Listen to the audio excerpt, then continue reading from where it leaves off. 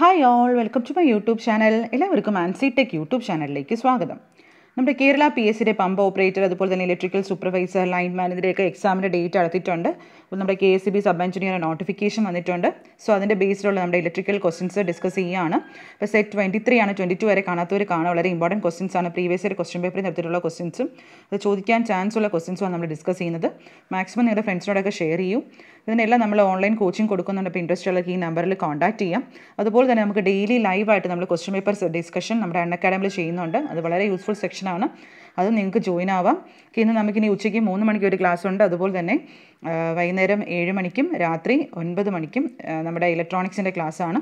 Okay, അപ്പോൾ അതിനെല്ലാം നിങ്ങൾക്ക് ജോയിൻ ആവാം. അതോടൊപ്പം തന്നെ നമ്മുടെ അക്കാഡമിയിലെ നോൺ ടെക്നിക്കലുള്ള ബാച്ച് കോഴ്സ് ഡീറ്റെയിൽസ് നോക്കാം. 50 ഡേയുടെ batch course for 12th level mains 1 ഡിസംബറിൽ സ്റ്റാർട്ട് ചെയ്ത ബാച്ചാണ്. ടോപ്പ് എഡ്യൂക്കേറ്റേഴ്സാണ് ക്ലാസ്സസ് എടുക്കുന്നത്. അതുപോലെ തന്നെ 50 ഡേയുടെ complete course for HSA part A exam December 9th start ചെയ്യുന്ന ബാച്ചാണ്. അതും ടോപ്പ് എഡ്യൂക്കേറ്റേഴ്സാണ് ക്ലാസ് എടുക്കുന്നത്. ലക്ഷ്യം 75 ഡേയുടെ batch course for high court assistant paper 1. ആരംഭം 100 ഡേയുടെ foundation batch four 10th level mains village field assistant LDC LGS. അതുപോലെ തന്നെ 17th നവംബറിലും 10th നവംബറിലും സ്റ്റാർട്ട് ചെയ്ത ബാച്ചസ് റണ്ണിംഗ് ആണ്. 4th നവംബറിൽ സ്റ്റാർട്ട് ചെയ്ത ബിവോക്കോ അസിസ്റ്റൻറ്റ് എക്സാംസ്. അങ്ങനെ ഡിഫറെൻറ്റ് ബാച്ചസ് റണ്ണിംഗ് ആണ്. All Friday current affairs test ഉണ്ട്. Okay, പ്ലസ്സിലാണെങ്കിൽ complete syllabus, unlimited practice test, unlimited PDF notes, regular doubt clearing by top educators ആയിരിക്കും. അപ്പോൾ ഓരോ മാസത്തെ ഫീസ് പറയുന്നുണ്ട്. My referral code Sinu Ancy use ചെയ്യുകയാണെങ്കിൽ നിങ്ങൾക്ക് 10% ഓഫും ലഭിക്കുന്നതാണ്. സോ മാക്സിമം നിങ്ങളുടെ ഫ്രണ്ട്സിനോടൊക്കെ ഡിഗ്രി ലെവൽ അതുപോലെ LDC ഒക്കെ പ്രിപ്പയർ ചെയ്യാൻ നിങ്ങളുടെ ഫ്രണ്ട്സ് ഉണ്ടെങ്കിൽ മാക്സിമം അവരോടൊക്കെ ഒന്ന് ഷെയർ ചെയ്യൂ. ഓക്കെ, അതുപോലെ തന്നെ നമുക്ക് അക്കാഡമിയിലെ ലൈവ് ക്ലാസ്, എല്ലാവരും ലൈവ് ക്ലാസ്സിൽ വരാൻ നോക്കുക. നമ്മൾ ഇന്നത്തെ ക്ലാസ് നമ്മുടെ ഇലക്ട്രിക്കലിൻ്റെ ക്വസ്റ്റ്യൻ പേപ്പർ ഡിസ്കഷനാണ്. വളരെ യൂസ്ഫുള്ളാണ്. നമ്മുടെ ഇലക്ട്രീഷ്യൻ എക്സാംസിന് വളരെ യൂസ്ഫുള്ളായിട്ട് അതിൽ നിന്ന് ഡിസ്കസ് ചെയ്ത കുറേ ക്വസ്റ്റ്യൻസ് ചോദിച്ചിട്ടുണ്ടായിരുന്നു. ഓക്കെ, സോ നമുക്ക് അതിൻ്റെ ഡിസ്കഷനും എല്ലാവരും വരിക. ഓക്കെ, അപ്പോൾ നമ്മുടെ ക്ലാസ് നോക്കുക. ഇന്ന് നമ്മൾ നമ്മുടെ റെസിസ്റ്റൻസിൻ്റെ കുറച്ച് ക്വസ്റ്റ്യൻസ് ആണ്. മെയിൻലി നമ്മുടെ സബ് എഞ്ചിനീയറിൻ്റെ ക്ലാസ് ഇന്ന് സ്റ്റാർട്ട് ചെയ്തിട്ടുണ്ട്. അപ്പോൾ ആ ഒരു എക്സാമിന് ഫോക്കസ് ചെയ്ത് വരുന്ന കുറച്ച് ക്വസ്റ്റ്യൻസ് ആണ്. ഓക്കെ, നിങ്ങൾക്ക് പമ്പ് ഓപ്പറേറ്ററിനും വളരെ യൂസ്ഫുൾ ആയിരിക്കും. ഓക്കെ, അപ്പോൾ നമുക്ക് നോക്കാം.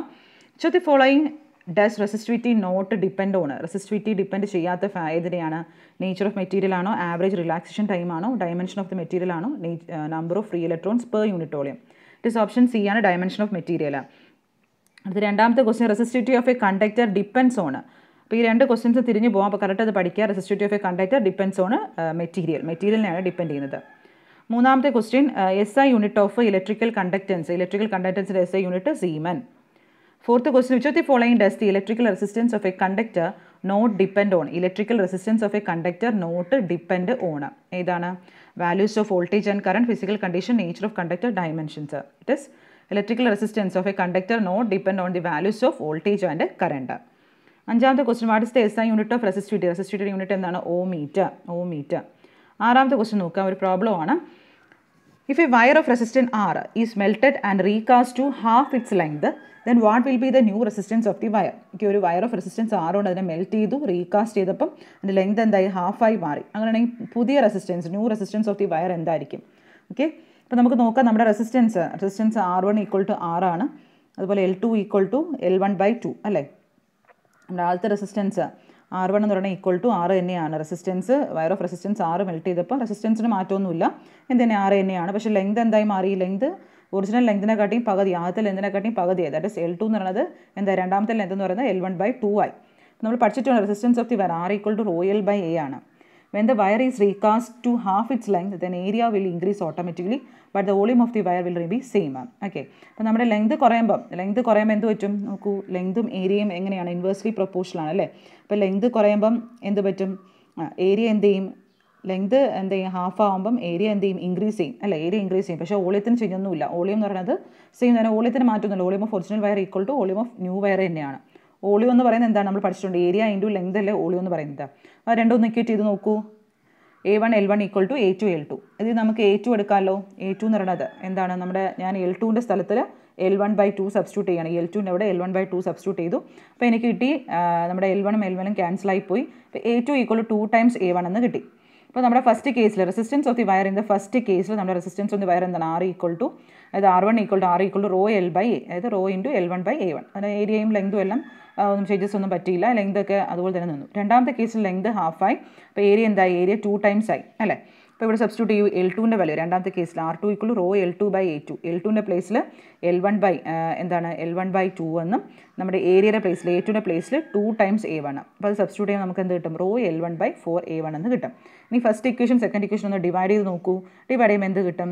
ഡിവൈഡ് ചെയ്യുമ്പോൾ നമുക്ക് ക്യാൻസൽ ചെയ്ത് പോയിട്ട് R2 ഈക്വൽ ടു R/4 എന്ന് കിട്ടും. That is answer equal to option 3 ആണ് വരുന്നത്. അപ്പോൾ റെസിസ്റ്റൻസ് ഓഫ് ദി വയർ എന്ന് പറയുന്നത് എന്താണ്? R/4 ആവും. ആദ്യത്തിനെ കാട്ടി 4 R/4 ആയി മാറും. മനസ്സിലായല്ലോ? അടുത്ത ഏഴാമത്തെ ക്വസ്റ്റ്യൻ നോക്കുക. If the cross sectional area of a piece of a metal is halved, if the cross sectional area of a piece of a metal half ആയി what will be the effect on resistance? Keeping the length unchanged. ലെങ്ത്തിന് മാറ്റമൊന്നുമില്ല. എന്താണ്? Area of the cross section, the area of the cross sectional area of a piece of a metal, area half ആയി resistance what will be the effect of resistance? Area half ആയി ലെങ്ത്തിന് മാറ്റമൊന്നുമില്ല. അങ്ങനെയാണെങ്കിൽ എന്താണ് നമ്മുടെ നോക്കൂ എന്താണ് ക്വസ്റ്റ്യൻ നോക്കാം. നമുക്കറിയാം ഇനീഷ്യൽ ലെങ്തും ഏരിയയും എല്ലും എ തന്നെയാണ്. Resistance R equal to rho L/A ആണ്. ക്വസ്റ്റ്യൻ പറഞ്ഞിട്ടുണ്ട് എന്താണ്? Given the cross sectional area half ആയി, അതായത് നമ്മുടെ ഏരിയ എന്ന് പറയുന്നത് A', രണ്ടാമത്തെ ഏരിയ എന്ന് പറയുന്നത് A/2 ആയി. റെസിസ്റ്റൻസ് അപ്പോൾ ന്യൂ റെസിസ്റ്റൻസ് എന്ന് പറയുന്നത് എന്തായിരിക്കും? R equal to rho L/A. അപ്പോൾ ഈ ഏരിയയുടെ അവിടെ എന്തിട്ട് കൊടുത്താൽ മതി? നിങ്ങൾ A/2 ഇട്ട് സബ്സ്റ്റിറ്റ്യൂട്ട് ചെയ്യൂ. അപ്പോൾ എത്ര കിട്ടും ആൻസർ? 2R എന്ന് കിട്ടും. ഓക്കെ, ആൻസർ വന്നിട്ട് നമുക്ക് സബ്സ്റ്റിറ്റ്യൂട്ട് ചെയ്യുമ്പം 2R എന്ന് കിട്ടും. അതായത് എന്താണ്? റെസിസ്റ്റൻസ് എന്ന് പറയുന്നത് നമ്മുടെ ഏരിയയ്ക്ക് ഇൻവേഴ്സ്ലി പ്രൊപ്പോർഷണൽ ആണ് അല്ലേ? അപ്പോൾ ഹാവിൻ്റെ ഏരിയ ഡബിൾ എന്ന് വെച്ചാൽ എന്താണ്? റെസിസ്റ്റൻസ് എന്ന് പറയുമ്പോൾ എന്താണ്? 2 times ആവും അല്ലേ? ഏരിയ ഡബിൾ ആയെന്ന് വെച്ചാൽ ഇൻവേഴ്സ്ലി പ്രൊപ്പോർഷണൽ അല്ലേ? നമുക്കിത് ചെയ്യാതെ തന്നെ നമുക്ക് കോൺസെപ്റ്റ് മനസ്സിലാക്കി പറയാൻ പറ്റും. ലെങ്ത് അൺചേഞ്ച്ഡ് എന്ന് പറഞ്ഞിട്ടുണ്ട്. അപ്പോൾ ഏരിയ ഡബിൾ ആണെന്ന് വെച്ചാൽ റെസിസ്റ്റൻസ് വിൽ ബിക്കം 2 times, കാരണം റെസിസ്റ്റൻസും ഏരിയയും ഇൻവേഴ്സ്ലി പ്രൊപ്പോർഷണൽ ആണ്. അപ്പോൾ നമ്മുടെ ആൻസർ വന്നിട്ട് ഓപ്ഷൻ എ വരും. It will be doubled. അടുത്ത എട്ടാമത്തെ ക്വസ്റ്റ്യൻ നോക്കാം. അപ്പോൾ ഇങ്ങനത്തെ പ്രോബ്ലംസ് ഒക്കെ നിങ്ങളൊന്ന് നോക്കുക. ചിലപ്പോൾ സബ് എഞ്ചിനീയർ ഇങ്ങനത്തെ പ്രോബ്ലംസ് ചോദിക്കും. നമ്മുടെ ഓപ്പറേറ്ററിനും ചിലപ്പോൾ ഇങ്ങനത്തെ ക്വസ്റ്റ്യൻസ് ചോദിക്കും. കോൺസെപ്റ്റ് മനസ്സിലാവുകയാണെങ്കിൽ നമുക്കത് പെട്ടെന്ന് ചെയ്യാൻ പറ്റും. A resistance of length L, area of cross section A, has a resistance R. Another resistor of the same material of length L/2 and area of cross section 2A will have a resistance of okay, resistance of length L ഉണ്ട്, area of cross section A ആണ്, resistance R ആണ്. Another resistor of the same material ഉള്ള വേറെ resistance of length L/2, area of cross section 2A ആണെങ്കിൽ resistance എന്തായിരിക്കും? അപ്പോൾ നമുക്ക് നോക്കാം. ഫസ്റ്റ് റെസിസ്റ്റർ എന്ന് പറയുമ്പോൾ R equal to rho L/A. വേറൊരു റെസിസ്റ്റർ ഉണ്ട് R2. ക്വസ്റ്റ്യൻ വന്നിട്ടുള്ള എന്താണ്? Given length of the new resistor R2 എന്ന് പറയുന്നത് എന്താണ്? രണ്ടാമത്തെ റെസിസ്റ്റർ എന്ന് പറയുമ്പോൾ L/2 ആണ്. ഏരിയ എന്ന് പറയുന്നത് 2A ആണ്. സബ്സ്റ്റിറ്റ്യൂട്ട് ചെയ്താൽ മതി. നമ്മുടെ ഈക്വേഷനിൽ R ഈക്വൽ ടു റോ L/Aയിൽ എല്ലിൻ്റെ അവിടെ L/2 കൊടുക്കണം, ഏരിയയുടെ അവിടെ 2A കൊടുക്കണം. സബ്സ്റ്റിറ്റ്യൂട്ട് ചെയ്യുമ്പോൾ നമുക്ക് എന്ത് കിട്ടും? R/4 കിട്ടും. ഓപ്ഷൻ 3 ആണ് ആൻസർ. ഇതൊക്കെ ചെയ്ത് നോക്കൂ. ആർക്കെങ്കിലും കിട്ടുന്നില്ല, എന്തെങ്കിലും ഡൗട്ട് ഉണ്ടെങ്കിൽ എൻ്റെ വാട്സാപ്പ് നമ്പറിൽ കോൺടാക്ട് ചെയ്യുമ്പോൾ ഞാൻ ഒന്നുകൂടെ പറഞ്ഞുതരാം. അടുത്ത 9ാമത്തെ ക്വസ്റ്റ്യൻ നോക്കാം. ഈ 4 ohm resistance wire is double on it. Calculate the new resistance of the wire. 4 ohm resistance എന്തായി? ഡബിളായി. അങ്ങനെയാണെങ്കിൽ ന്യൂ റെസിസ്റ്റൻസ് കണ്ടുപിടിക്കണം. നമുക്കറിയാം റെസിസ്റ്റൻസ് എന്ന് പറയുന്നത് നമ്മൾ already theory പഠിച്ചിട്ടുണ്ടല്ലേ? Resistance offered to the flow of കറണ്ടിനെ resistance എന്ന് പറയുന്നത്. അതിൻ്റെ യൂണിറ്റ് ഓം ആണ്. മാത്തമാറ്റിക് നമുക്ക് റെസിസ്റ്റൻസ് ആറിന് റോ L/A എന്ന് എഴുതാം. ഓക്കെ, ഇപ്പോൾ ക്വസ്റ്റ്യൻ നോക്കൂ. ഇവിടെ പറഞ്ഞിട്ടുണ്ട് എന്താണ്? Wire is doubled. 4 ohm resistance wire ഡബിളായി. അങ്ങനെയാണെങ്കിലുള്ള new resistance ആണ് കണ്ടുപിടിക്കാനുള്ളത്. വയർ ഡബിളായി എന്ന് വെച്ചാൽ അതിൻ്റെ മീനിങ് എന്താണ്? that wire is doubled on it means to fold the length of the wire, that is length will get a half. Wire double ആയി എന്ന് വെച്ചാൽ അതിൻ്റെ meaning length എന്തായി? ഹാഫ് ആയി. ലെങ്ത് ഹാഫ് ആയി എന്ന് വെച്ചാൽ എന്താണ്? Area of the cross section double ആയി അല്ലേ? എൻ്റെ മീനിങ് അത്. അപ്പോൾ നിങ്ങളത് മനസ്സിലാക്കിയിരിക്കണം. ഒരു വയർ ഡബിൾ ആവുകയാണ്, അതായത് എന്താണ്? Resistance of the wire double ആവുമെന്ന് വെച്ചാൽ അതിൻ്റെ സെൻസ്, അതിൻ്റെ മീനിങ് എന്താണ്? ലെങ്ത് ഹാഫ് ആയി, ഏരിയ ഡബിൾ ആയി. കാരണം ലെങ്തും ഏരിയ ഇൻവേഴ്സ്ലി പ്രൊപ്പോർഷണൽ അല്ലേ? അപ്പോൾ നമ്മൾ നോക്കൂ, ഇവിടെ നോക്കൂ. R1 എന്ന് പറയുന്നത് എന്തായിരിക്കും? അപ്പം നമ്മുടെ resistance R equal to rho L/A എന്നറിയാം. നമ്മുടെ വയർ ഡബിൾ ആകുമ്പോൾ ഏരിയ എന്ത് ചെയ്യും? ഓട്ടോമാറ്റിക്കലി ഏരിയ ഇൻക്രീസ് ആവും. വോളിയം എന്ത് ചെയ്യും? വോളിയത്തിന് എന്തെങ്കിലും മാറ്റം ഉണ്ടോ? വോളിയം സെയിം തന്നെയാണ്. അപ്പോൾ നമുക്ക് നേരത്തെ ചെയ്തുപോലെ അങ്ങ് ഇക്വേറ്റ് ചെയ്യാം. വോളിയം എന്ന് പറഞ്ഞാൽ ഏരിയ ഇൻറ്റു ലെങ്ത്. അത് നമുക്ക് A2 കിട്ടി. 2 times A1.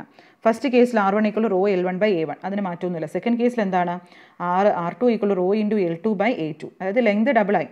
വയർ ഡബിൾ ആകുമ്പോൾ വയറിൻ്റെ resistance of the wire double ആകുമ്പം ലെങ്ത് ഹാഫായി, ഏരിയ ഡബിളായി. ഓക്കെ, ഇപ്പോൾ L1 എന്ന് L2 എന്ന് പറയുന്നത് L1/2ഉം A2 എന്ന് പറയുന്നത് എന്താണ്? 2 times A1. ഇവിടെ നമുക്ക് കിട്ടി. ഇതും സബ്സ്റ്റിറ്റ്യൂട്ട് ചെയ്യാം. സബ്സ്റ്റിറ്റ്യൂട്ട് ചെയ്ത് നോക്കൂ. വാല്യൂസ് ഒക്കെ തന്നിട്ടുണ്ട്. ചെയ്യുമ്പോൾ നമുക്ക് എത്ര കിട്ടും? ആൻസർ 1 ohm കിട്ടും. ഓക്കെ, അടുത്ത 10ാമത്തെ ക്വസ്റ്റ്യൻ നോക്കാം. A uniform wire of resistance 9 ohm is bent in the form of an equilateral triangle. Find the effective resistance across the side of the triangle. Okay, ഒരു റെസിസ്റ്റൻസ് ഉണ്ട് 9 ohm resistance. അതിനെ എന്ത് ചെയ്തു? ഒരു bend ചെയ്തൊരു ഇക്വലാറ്റർ ട്രയാങ്കിളായി മാറ്റി. Okay, ഇപ്പോൾ bend ചെയ്ത് ഇക്വലാറ്റർ ട്രയാങ്കിൾ എന്ന് വെച്ചാൽ അതിൻ്റെ മീനിങ് എന്താണ്? ഇക്വലാറ്റർ ട്രയാങ്കിൾ എന്ന് വെച്ചാൽ 3 ഈക്വൽ സൈഡ്സ് ഉണ്ട്. അപ്പോൾ ഈക്വൽ റെസിസ്റ്റൻസ് ഡിസ്ട്രിബ്യൂട്ട് ചെയ്യുമ്പോൾ ഓരോന്ന് എത്രയായി മാറും? 3 ohm ഈച്ച് അല്ലേ? ഇക്വലാറ്റർ triangle all sides of 3 equal sides അല്ല, all sides of L ഇക്വലാറ്റർ triangle equal എന്ന് പഠിച്ചിട്ടുണ്ട്. അപ്പോൾ ഒരു ഓവറോൾ റെസിസ്റ്റൻസ് 9 ohm തന്നിട്ടുണ്ട്. ഇപ്പോൾ ഒരു ഇക്വലൻ്റ് ട്രയാങ്കിൾ ഓരോ റെസിസ്റ്റൻസ് അപ്പോൾ എത്രയായിരിക്കും 3 ഓം വെച്ചല്ലേ 3 × 3 + 3 അല്ല 9 കിട്ടത്തുള്ളൂ. ഓക്കെ, ക്വസ്റ്റൻ പറഞ്ഞിട്ടുണ്ട് എന്താണ് it is form in the find the effective resistance across the side of A triangle. Okay, effective resistance ആണ് കണ്ടുപിടിക്കാനുള്ളത്. അപ്പോൾ അത് കണ്ടുപിടിക്കാൻ വേണ്ടി ഒന്നുമില്ല, എന്താണ് 2, 3 ഓം റെസിസ്റ്റൻസും സീരീസ്. അപ്പോൾ ഇത് കാണാം, ഈ ഒരു ഇപ്പോൾ നമുക്ക് ഇതിനെ അക്രോസ് എയും ബിയും അക്രോസ് ഉള്ളത് കണ്ടുപിടിക്കാം. അപ്പോൾ അതിൻ്റെ മീനിങ് എന്താണ്, അത് 2 3 ഓം റെസിസ്റ്റൻസ് ട്രയാങ്കിളിൽ എപ്പോഴും ചോദിക്കാറുണ്ട് ഇങ്ങനത്തെ ക്വസ്റ്റ്യൻസ്, ചിലപ്പോൾ വാല്യൂസ് മാറ്റി തന്നെ ചോദിക്കാറുണ്ട്. അപ്പോൾ 2 റെസിസ്റ്റൻസ് 3 ഓം 2 എൻഡ്, ഈ 2 എൻഡും എന്തായിരിക്കും സീരീസ് ആയിരിക്കും. അപ്പോൾ 3 + 3 നമുക്ക് 6 കിട്ടി. ഇനി ആ കിട്ടുന്ന ആൻസറും ഈ ഒരു ഇതും പാരലായിരിക്കും. That is 1/6 + 1/3. സോൾവ് ചെയ്യുമ്പോൾ എന്ത് കിട്ടും, 2 ഓം കിട്ടും. ഓക്കെ, അടുത്ത 11ാമത്തെ ക്വസ്റ്റൻ നോക്കാം. Resistivity of A conductor dash with an increase in temperature. Resistivity of A conductor എന്താണ്, dash with an increase in temperature. Resistivity of A conductor എന്ത് ചെയ്യും, it will increases. The wire used in electric ഹീറ്ററിൽ use ചെയ്യുന്ന wire ഏതായിരിക്കും, it has high melting point അല്ലേ. Mainly നിക്രോമാണ് നമ്മൾ use ചെയ്യുന്നത്. Alloy of nickel, chromium ഒക്കെയാണ്. Often iron ആണ് other elements അല്ലെങ്കിൽ മെറ്റൽസ് എന്ന് പറയുന്നത്. നിക്രോം വയറാണ് ഹീറ്റിംഗ് എലമെൻ്റായിട്ട് യൂസ് ചെയ്യുന്നത് അല്ലേ. അപ്പോൾ ഇതിന് ഹൈ മെൽറ്റിംഗ് പോയിന്റ് വേണം. 14ാമത്തെ question, the length of A resistance wire doubled. Length of the resistance of A wire doubled. നമ്മൾ റെസിസ്റ്റൻസിൻ്റെ ആ ലെങ്തും ഏരിയ ഒക്കെ റിലേറ്റ് ചെയ്ത് കുറേ പ്രോബ്ലംസ് ചെയ്തിട്ടുണ്ട്. ഇതിനൊക്കെ തന്നെ ആയിരിക്കും ക്വസ്റ്റ്യൻസ് വീണ്ടും ചോദിക്കാൻ ചാൻസ് കൂടുതൽ. ഇപ്പോൾ resistance of length of the resistance of wire ഡബിളായി, cross sectional area ഹാഫായി. അങ്ങനെയാണെങ്കിൽ റെസിസ്റ്റിവിറ്റി എന്തായിരിക്കും, റെസിസ്റ്റിവിറ്റി നമ്മൾ എന്തെങ്കിലും പറ്റുമോ, ലെങ്ത് ഡബിളായി, ഏരിയ എന്തായി ഹാഫായി, a/2 ആയി. അപ്പോൾ അങ്ങനെയാണെങ്കിൽ എന്താണ് റെസിസ്റ്റിവിറ്റി ഓഫ് ദ മെറ്റീരിയൽ നമ്മൾ ഓൾറെഡി പറഞ്ഞു വിൽ നോട്ട് ചേഞ്ച്. അത് എന്തിന് ഡിപ്പെൻഡ് ആണ്, നമ്മൾ length ഓർലെയും cross section area of the വയറിന് ഡിപ്പെൻഡൻ്റ് ആണ് അല്ലേ. നമ്മൾ ലെങ്ത് ചേഞ്ച് ചെയ്താലും നമ്മുടെ ഏരിയ മാറിയാലും നമ്മുടെ റെസിസ്റ്റിവിറ്റി എന്ന് പറഞ്ഞാൽ എന്താണ്, it will independent, does not change, independent of ലെങ്തും cross section area ആണ്. ഓക്കെ, അപ്പോൾ അതിൻ്റെ ആൻസർ എന്തായിരിക്കും, ഇറ്റ് വിൽ റിമെയിൻ അൺചേഞ്ച്ഡ് ആയിരിക്കും. ഓക്കെ, അടുത്ത 15ാമത്തെ ക്വസ്റ്റൻ നോക്കാം. A wire of A resistance of 16 ഓം ആണ്. It is melt and drone in two wire of half of its original length. What is the length of the new wire. നമ്മൾ നേരത്തെ ചെയ്ത പോലെ തന്നെ ഇതിൽ നമുക്ക് വാല്യൂസ് തന്നിട്ടുണ്ട് അല്ലേ. അപ്പോൾ എന്താണ് വയർ ഹാഫായി മാറി. ഇപ്പോൾ L2 എന്ന് പറഞ്ഞാൽ L1/2 ആയി. ഓക്കെ, R = ρL/, നമ്മൾ നേരത്തെ ഇട്ട് അതേ സെയിം തന്നെയാണ് നമ്മൾ നേരത്തെ ചെയ്തതുപോലെ തന്നെയാണ്. വാല്യൂ സബ്സ്റ്റിറ്റ്യൂട്ട് ചെയ്ത് നോക്കൂ. കിട്ടാത്തവർ ആരെങ്കിലും ഉണ്ടെങ്കിൽ പറയൂ. 4 ഓം കിട്ടും. 16ാമത്തെ question, resistance of A metallic wire. Resistance of A metallic wire എന്ന് പറഞ്ഞാൽ directly proportional to ലെങ്തും inversely proportional to area ആയിരിക്കും. R = ρL/. അപ്പോൾ ഇതിന് നമുക്ക് directly proportional to ലെങ്തും inversely proportional to area. അടുത്ത ക്വസ്റ്റൻ നോക്കാം. 17. What is the minimum resistance that can be obtain using 4 resistors of 5 Om reach. 4 resistance of 5 Om reach. Minimum resistance, ഏറ്റവും ചെറിയ resistance നമുക്ക് കണ്ടുപിടിക്കണം. Minimum resistance കണ്ടുപിടിക്കണം. Okay, 4 resistors ഉണ്ട്, ഓരോന്നും 5 ഓം ആണ്. അപ്പോൾ നമുക്കറിയാൻ പഠിച്ചിട്ടുണ്ട് അല്ലേ, എന്താണ് 4 റെസിസ്റ്റൻസ് ഓരോന്നും 5 ഓം ആണ്. 5 ഓം ആണെങ്കിൽ നമ്മൾ പഠിച്ചിട്ടുണ്ട് എന്തായിരിക്കും ഫോർമുല വരുന്നത്, ദാറ്റ് ഈസ് റെസിസ്റ്റൻസ് ആണെങ്കിൽ minimum resistance if n number of resistance പാരലായിട്ട് കണക്ട് ചെയ്യുകയാണെങ്കിൽ അതിൻ്റെ equivalent resistance = 1/1/R1 + R2 + 1 to n. n number of resistance series ആയിട്ട് കണക്ട് ചെയ്യുന്ന equivalent resistance = R1 + R2 + etc. up to Rn. Okay, ഇപ്പോൾ ഇവിടെ നോക്കൂ. അപ്പോൾ എത്രയാണ് മിനിമം റെസിസ്റ്റൻസ് കാണാനുള്ള ഫോർമുല എന്താണ്, 4 റെസിസ്റ്റൻസ് ഉണ്ട്, ഓരോന്നും 5 each ആണ്. അപ്പോൾ R/n. ഓക്കെ, അപ്പോൾ എന്താണ് 5 ഓം ഈച്ച് ആണ്. 5 എന്താണ് n എന്ന് പറയുന്നത് എന്താണ് 4. ഓക്കെ, അപ്പോൾ സോൾവ് ചെയ്യുമ്പോൾ എന്ത് കിട്ടും, സീരീസ് നമ്മുടെ എന്താ കണ്ടീഷൻ എന്താണ്, ഏതിലാണ് വന്നിട്ടുള്ളത്. ഓക്കെ, അപ്പോൾ ഏതാണ് R/n എന്ന് പറയുമ്പോൾ 5/4. അപ്പോൾ സോൾവ് ചെയ്യുമ്പോൾ എത്രയായിട്ട് 1.25 ഓം കിട്ടും.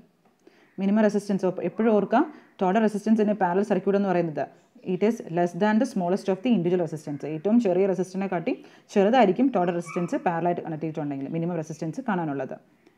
അടുത്ത 18ാമത്തെ ക്വസ്റ്റൻ നോക്കാം. Resistance of A metal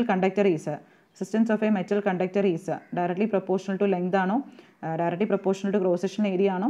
resistance R = എന്താണ് ρL/A, directly proportional to length അല്ലേ.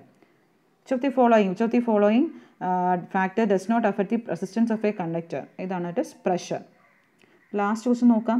which of the following metal has the least resistivity? ഏറ്റവും കുറവ് ഏതിലാണ്, കോപ്പറിലാണ്. അപ്പോൾ നമ്മൾ റെസിസ്റ്റിവിറ്റിയുടെ ടേബിളൊക്കെ നമ്മൾ പഠിച്ചിട്ടുണ്ട്. അപ്പോൾ അത് നോക്കുക, ഏറ്റവും റെസിസ്റ്റിവിറ്റി കുറവ് കോപ്പറിലാണ്. ഓക്കെ, അപ്പോൾ ഇത്രയാണ് നമ്മുടെ ക്വസ്റ്റ്യൻസ്. അപ്പോൾ നോക്കുക, വളരെ ഇമ്പോർട്ടൻറ്റ് ക്വസ്റ്റ്യൻസ് ആണ്. അപ്പോൾ എല്ലാവരും പഠിക്കാം. ഓക്കെ, അപ്പോൾ നിങ്ങൾക്ക് വീഡിയോസൊക്കെ ഇഷ്ടപ്പെടുകയാണെങ്കിൽ ഷെയർ ചെയ്യുക, ലൈക്ക് ചെയ്യുക, സബ്സ്ക്രൈബ് ചെയ്യുക, നമ്മുടെ ലൈവ് ക്ലാസ്സിൽ വരിക, മാക്സിമം ഫ്രണ്ട്സിനോടൊക്കെ ഷെയർ ചെയ്യുക. Okay, thank you.